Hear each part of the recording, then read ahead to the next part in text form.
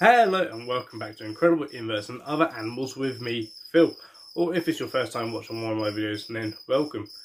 Today, before we get right into the video, I just got a couple of shout outs to make. First off to Mark, the spider guy, for sending me not only his stickers, but also the stickers of Peter Webster as well. Do go and check out both of their channels, as well. They're absolutely fantastic. Some of the nicest people that you might meet on the YouTube community. And then also a big shout out to a friend of mine, Mark, another Mark, for sending me his stickers as well. And there's on Moog's Minis you can check out on Instagram, where he does sort of various Warhammer sort of paintings and stuff. So if you're into your Warhammer models, go and check out Moog's Minis on Instagram. He's another fellow invert keeper, actually probably one of the top invert keepers in Europe, as a zookeeper as well. So fantastic guy. Thank you to all those guys for sending me their stickers. My stickers have gone out to people, the first batch. If you are interested in my stickers, do let me know. Do send me a message. I will get some out to you.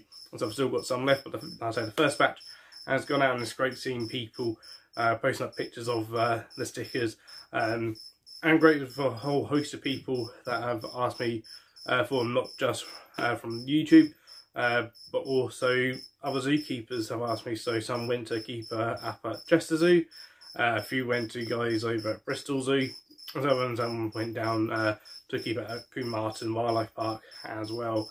It's been fantastic. And also people that have asked me for them that I don't know at all, that aren't friends of mine or anything, so that has been amazing.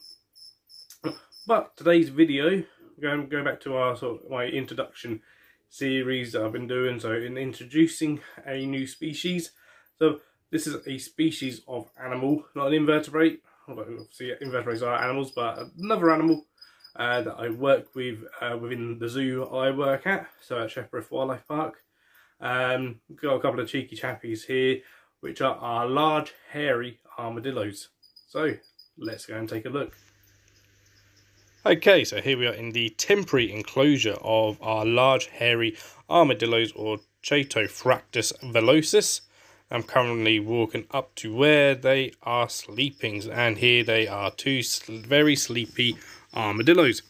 So these are the two large hairy armadillos that we have at Shepreth Wildlife Park. So I look after these guys. And we have two brothers. We have Knate and Seelu. And as you can see, they're very, very sleepy.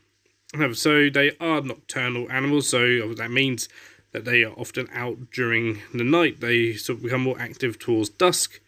Then they'll be active on and off throughout the night, right through till dawn, and then tend to sleep most of the day. And when armadillos sleep, especially these two, they are very, very deep sleepers. Now, in this temporary enclosure, they've actually built themselves a mound of bark, where they've kind of created a little dip at the top as a nest, and that's where they sleep. So they tend to always sleep huddled together like this. So it is incredibly cute, you have to admit. As you can see, they're kind of slowly waking up with me coming in. So obviously I go in every day to obviously change their water and give them fresh food as well, and just make sure that they're okay. When they're awake, they can be very, very active, almost quite hyper, especially Seelu, and run around and cause absolute mayhem and havoc and try and destroy absolutely everything and anything. Now in the wild, these guys are fairly widespread. They're one of the most widespread armadillo species. So armadillos as a whole come from the Americas, and these guys mainly come from South America, as they come from regions of Bolivia, Paraguay, eastern Chile, Argentina, and they found in grasslands and forests. So here these guys now just really starting to wake up now, knowing that I'm there. Now they are really good burrowers, so they have really strong front claws and legs for burrowing, and they can dig a new burrow every day if they want to. And they'll dig down quite a long way. They can even backfill their burrow so predators don't know they're there. And that's because they have very special membranes on their nostrils, a very special respiratory system, which means that they can breathe through soil. So as long as the soil's not too compacted, they can actually breathe through the air in between the particles of soil without getting any soil up their nose. So I think that's absolutely remarkable for any animal to be able to do. Now these guys are called the large hairies because they are very, very hairy compared to a lot of other armadillos. As you can see here, got their back is completely covered in hair. Underneath on their belly, it's kind of like a really bad wig. They are extremely hairy. And then the other sort of species that's known as the hairy is the small hairy, which of course is a lot smaller than these guys. That one's also known as the screaming hairy because if you touch it or pick it up, it screams at you. These guys don't really make much noise. They have a few vocalizations, but really not a huge amount. It's mainly snuffling. But of course, these are not the largest of the armadillos. The largest is the giant armadillo. Then the smallest is the pink fairy armadillo. So these guys are kind of average size. There's a few species that are bigger than these guys. There's around 20 species of armadillo. I think there's about 23, I think, that we currently know of. These guys are what we call least concern, so there's quite a few of them out in the wild. Their numbers are fairly stable. They do obviously face some problems, habitat destruction like pretty much every animal does. They are poached as well for their meat and also for their bony shell. So the armour plating on them is made of bone. It's dermal bone that sits on top of the skin. And that is used for various things. So people do make baskets out of it. And even some people do believe that it's a bit of an aphrodisiac, so they do actually grate the bone. And then there's also medicine trade in Southern America as well, that much like what we think of the Oriental medicine trade, you get the same in the Americas as well. So where various parts of the animal are believed to cure things like the common cold or whatever, and of course there's no science to back this up whatsoever. So why do we have these at the zoo? Well, these came to us from another zoo that couldn't really house them anymore, didn't have an enclosure that was quite suitable, and so they then came to us as we had an enclosure spare that we could put those in. So we've housed these now for quite a few years now. So these are starting to go on a bit now. They're kind of in their late teens, and they can live sort of 20-25 years quite happily within captivity, sometimes longer. So but they're currently in temporary accommodation in one of our quarantine rooms as we are completely redoing their enclosure at the moment in the tropical house at Shepreth Wildlife Park. Whilst we've been closed during lockdown and we can't legally open that up just yet at the moment, although the rest of the zoo can open, we can't open the indoor areas. We've taken the opportunity to kind of redo things a little bit in there. We also had a bit of a pest insect problem within the building. So we removed these guys as they do eat insects, and we don't want them eating the pest ones that we're trying to get rid of. So for their own well-being, and so we can, like I say, just redo their enclosure, we've put them in this temporary one. But they're doing really well, so like I said, they've built up a big mound of bark that they can nest in. So they've got various toys and stuff so that they can have a bit of play around. We've done a little digging sand pit for them as well because they do love to dig. So, as I said, yeah, this mound, they've completely done that themselves. So they do seem quite happy in here. And we can certainly monitor their food a lot more, as we know then they're not going to be eating any extra insects that we're not giving them. So insects do make up quite a bit of their diet, especially in the wild.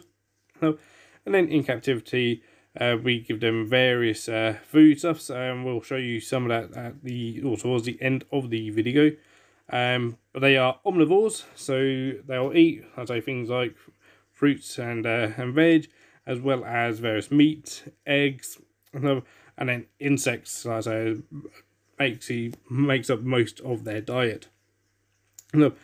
Now, here, this is Sea Loop, and this is pretty much his favourite game, is playing tug of war with my trouser leg.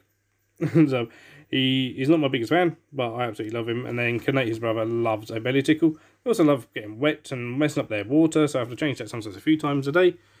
And then this is probably currently Sea Loop's favourite toy at the moment. So it's basically like a dog ball on a bit of string, essentially. and he loves basically trying to kill it. And then here we've got Canate with the food. So here's a bowl of mixed fruit and veg, and as he absolutely loves his banana. And hopefully you can hear him just really sort of nomming away at that. They don't have the best table manners, has to be said. They're quite messy eaters. So certainly with the next food stuff that I'll show you, which is this stuff, this kind of slop looking thing. This is called Termant, which is a commercially made diet for animals like armadillos, aardvarks, anteaters, all these sorts of animals. This is technically a complete diet. It comes to us as a powder that we mix with water. As you can see, Canate here absolutely loves it. And so they get a bowl of this every day, along with fruit and veg, and then occasional eggs and insects as well. Okay, well, I hope you enjoyed that look at the large hairy armadillos. They're fantastic animals. I absolutely adore working with these two. Although Silu absolutely hates me, and so I love him to bits. And Canate, again, you just can't help but love Canate. He's always friendly. He's always friendly. He's friendly with everyone. He loves everyone, and especially loves a belly tickle now and again as well. Where Silu just wants to rip my trousers apart and stuff, and to bite me and stuff. So I have to be careful around him. He certainly a lot more sort of highly strung, a bit more kind of angsty and aggressive with things, but a lot of that is his play as well. Although he's just a bit rougher, whereas Canate much more gentle. But they are fantastic animals. So if you did like this video, please do give it a thumbs up. So please do put some comments down below, and if you haven't yet, please do subscribe. I completely missed doing that, so I've gone past the 200 subscriber mark, which is fantastic. Thank you everyone who has subscribed so far, and gone over the 10,000 views mark as well, which is just amazing. I never expected that I'd get to this point when I first started this channel. So thank you everyone who does watch my videos. Thank you to everyone who does put comments down, puts like, and thank you to everyone who has subscribed. And again, thank you to Mark the Spider Guy for his and Peter Webster stickers, and thank you to my friend Mark for his Moog's Minis stickers. So again, if you'd like stickers from me, please let me know, and I will do what I can to get some sent out to you. So I'll see you next Sunday.